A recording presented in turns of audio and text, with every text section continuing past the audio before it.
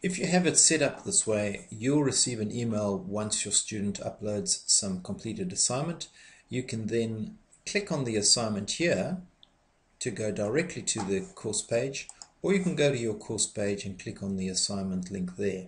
So this is the assignment they're talking about. I'm clicking on it, and I'm fortunate enough to only have one student in here, but I can see they've submitted it, but it needs grading. So to grade, you click View Grade All Submissions. Your whole class will appear here. I can see that he's left one comment. There's the file he submitted and when he submitted it.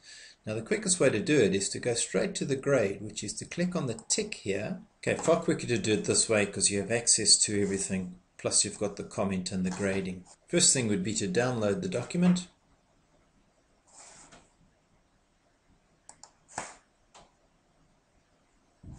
And do your thing.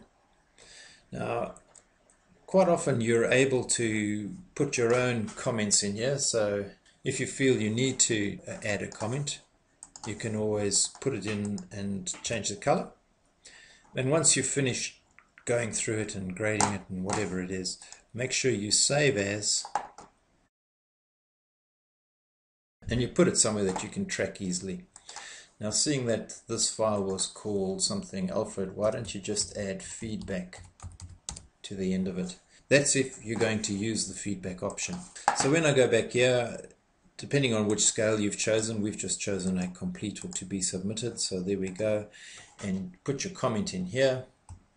So you make whatever comment you want. And if you want to add feedback files, all you have to do is drag the file into that little box there. Alright, if you want to see what comment the student made, you can have a look here, and it'll more than likely be a comment about the actual activity. So Alfred thinks it was quite easy. You can delete that comment if you want, or you can add a reply here. So let's save changes, and we'll go back to our course.